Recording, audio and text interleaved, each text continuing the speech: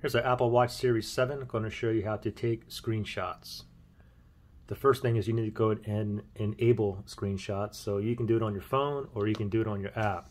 On your phone, just go to your settings and then go to general. And then from here, go ahead and scroll down. Keep on going down till you see screenshots right there. Tap on screenshots. You're going to go ahead and enable screenshots right there. So you can enable screenshots on your watch, or you can even use your app on your phone. If you open up your Apple Watch app, and then same navigation. You go to General, and then go ahead and scroll down until you see Enable Screenshots. Okay. Anyway, so it's enabled. All you got to do is press two buttons. Okay. It's going to be the crown and the side button. So go ahead and press those together. You can see right there. All right.